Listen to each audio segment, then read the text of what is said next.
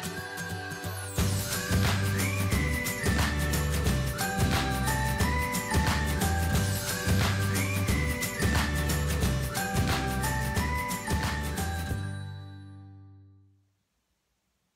everyone, it's Mike here. Before we get on to my February mission inspiration page, I just want to take this opportunity to say a huge thank you to everybody that has joined the Mission Inspiration Facebook group. As of today, we're around about, well, just under 350 members, which is absolutely phenomenal. I didn't think we'd have as many people wanting to take part as obviously do, which is brilliant news. Now, if you haven't seen the Mission Inspiration Facebook group yet, but you've seen the videos and want to take part, then I will put the link just here on the screen, just there, so you can see that. And I'll also put the link to the Facebook group, which is a public group. Anybody can join, providing that they are artsy and crafty. I have had to say no to some people, as in some Russian women looking for husbands, and take part in the monthly missions. So the monthly mission obviously is up there now for February, and this is my take on that page. So without further ado, this is what I've done with Mission for February.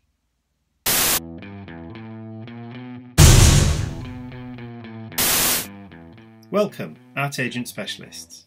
Your mission for February, should you wish to accept it, is as follows. You must create an art journal page or canvas with the following instructions.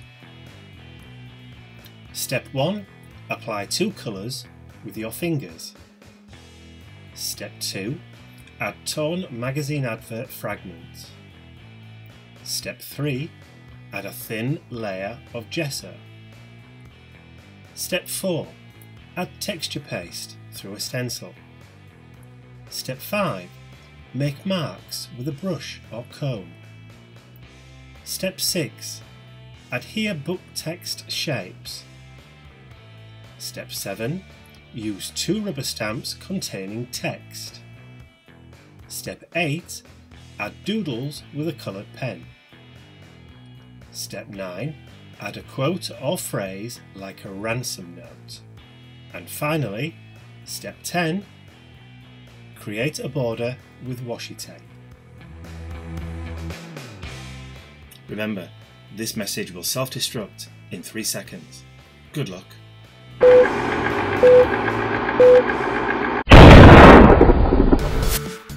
So we're going to begin with step number 1, which is apply 2 colours with your fingers. I'm using lime yellow and cerulean blue from Reeves. This is an acrylic paint, and as you can see, I'm working in my black Dylusions journal today.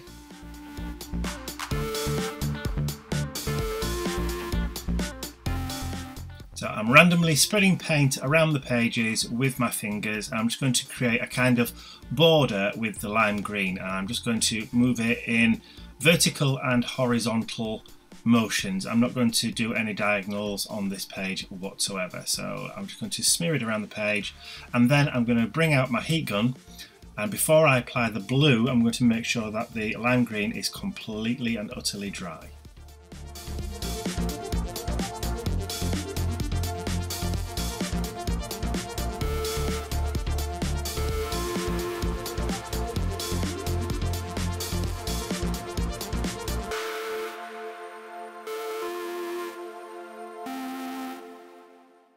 Okay, now that that's dry, it's time to bring out the blue, and I'm just going to randomly smear some of the blue around the page, but I'm not going to put on as much of the blue as I did of the lime green.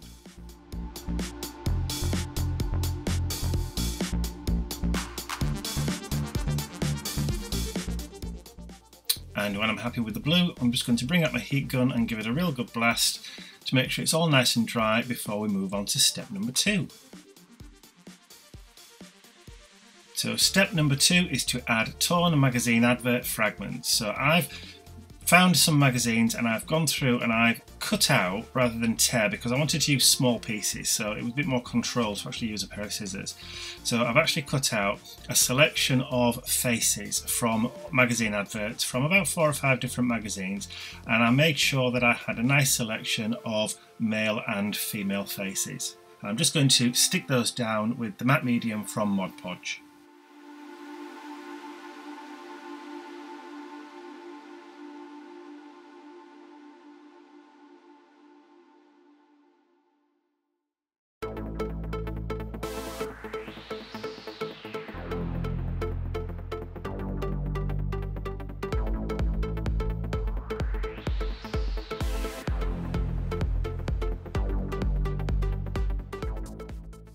And as you can see, I'm starting to arrange my faces in a kind of triangular pattern which follows the black centre to the page. So I'm trying to still keep that kind of shape by putting down the faces that mirrors the kind of background or the darkness in the background, and only putting one or two into the actual coloured areas.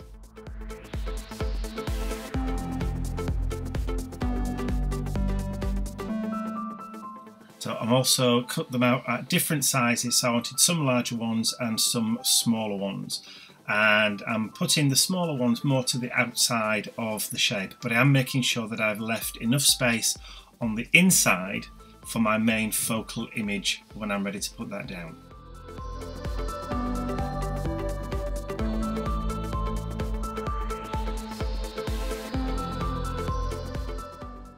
And yes, I couldn't resist adding a little fairy creature too.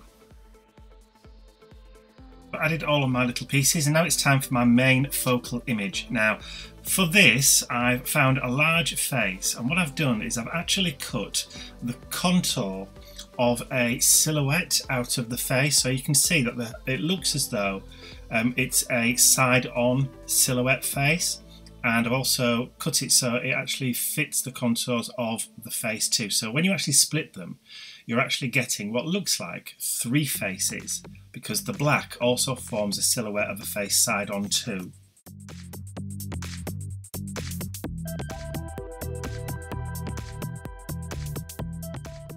So step number 3 is to cover with a thin coat of gesso. Now for this, because I'm using my black Dylusions journal, I'm going to use black gesso. So I've just watered some down on my craft mat, and I'm just going to paint over all of the images with a very thin layer of black gesso, which is going to knock all of those faces into the background.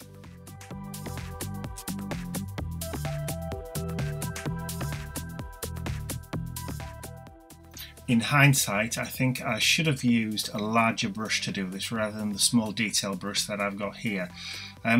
Using a smaller brush just meant that there was more lines in the gesso. I don't think it's detracted away from the page, but I think a more of a block effect would have been better. Grabbing a baby wipe, and I'm just going to remove some of that gesso away from my main focal point, the face, just to diffuse it a little bit more so it's not quite so stark.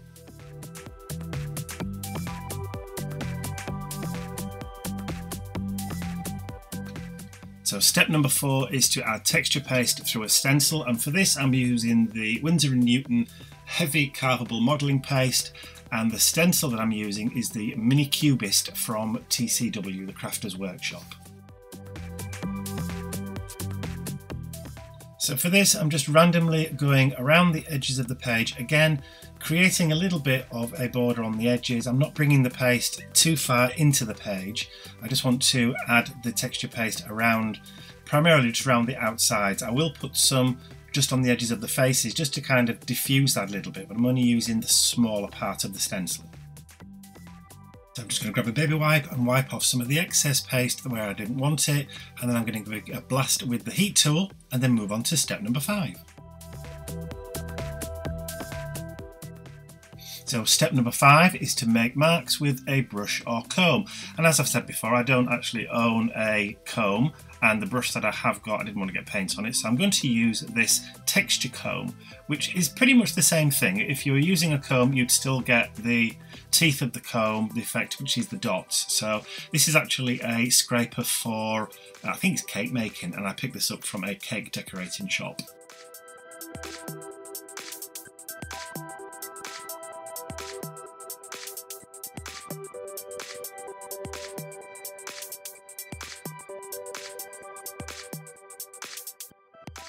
Step number 6 is to adhere book text shapes. Now I've cut out some uniform square sizes of book text, and I'm going to place these with the Mod Podge around the areas where I didn't put any of the faces. Now I'm not going to add very many of these, maybe 6 or 7, because I want to doodle on top of these a bit later on. So I'm not covering over any faces, I'm just adding these in the gaps where I'd left in the faces.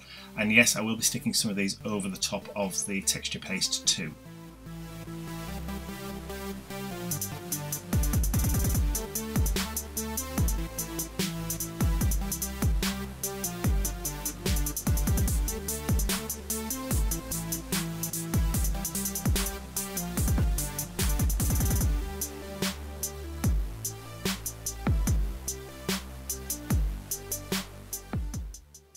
And the last piece just down at the bottom, and then we will move on to step number 7. Step number 7 is to use 2 rubber stamps containing text, and I'm using this Tim Holtz set from Stampers Anonymous that also contains faces, which is quite apt, and just 2 quotes that I'm going to just randomly stamp around the page and just fill in some of those areas that I have nothing in at the moment. So I'm just swapping the stamps over and adding in the second one, and I'm just going to place that around the page, and this time I'm going to start layering that over some of the images and over the texture paste, and starting to actually catch a little bit of the outside of my main focal point. But as you can see, I have deliberately left the space in between free. Step number 8 is to add doodles with a coloured pen. I'm using Barn Door from, it's a distress pen, and this is a red one which matches or pulls the colour from her lips, and all I'm going to do is just to add some Zen doodles onto the book text squares that I've added to my page. Now this kind of balances the colour because the red from her lips doesn't appear anywhere else really, so I'm just adding that as a little bit of extra pop. And for each of the squares I'm just going to use a different doodle pattern, so everyone will be different.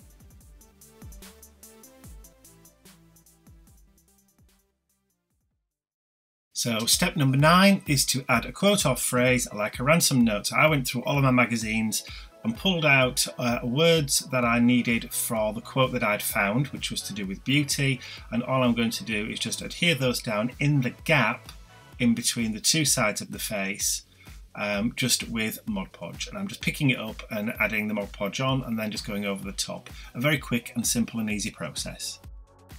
The hard part was finding the words in the first place.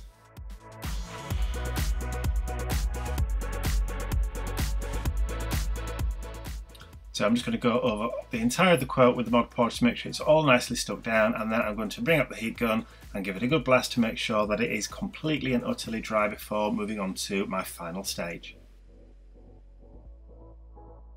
Final step number 10, create a border with washi tape. So I've dragged out a roll of washi tape from my stash. Now this is a black border with gold pattern, and I think this fits the page really well.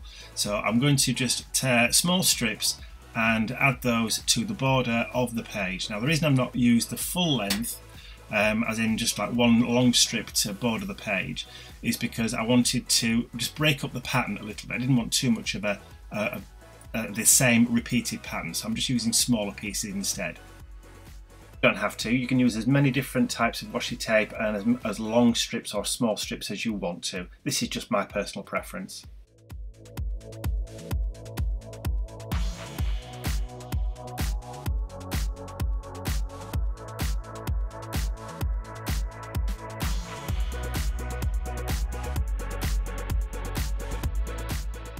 And of course, when you're using smaller strips, it's easier to take off and reposition if you kind of get it a bit wrong like I just did there.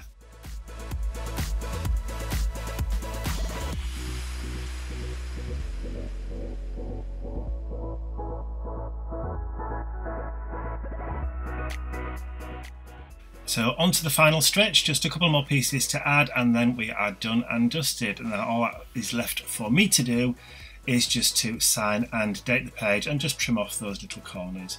And this page is complete. So there is my February page. I'm just adding a little piece underneath the word beauty there because it's so large. Just kind of brings it all together a bit, and a little piece under the word heart at the bottom. So there you go, all done and dusted. So I'm just going to sign and date it, and I'm going to call this page done.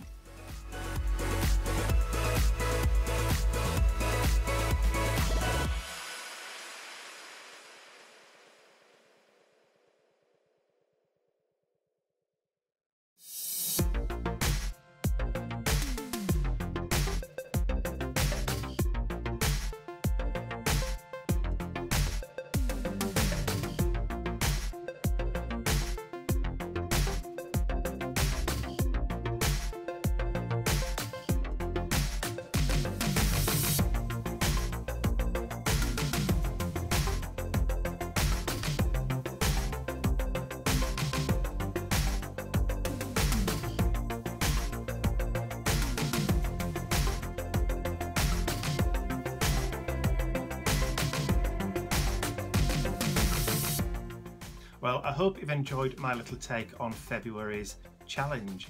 As I said before, if you haven't taken part or you haven't joined the Facebook group and you want to take part and participate with these challenges, then all you have to do is just to pop along to that Mission Inspiration Facebook group page, which I'll put the link there again and in the description area below, and all you have to do is just to request to be added to the group, and I will do so.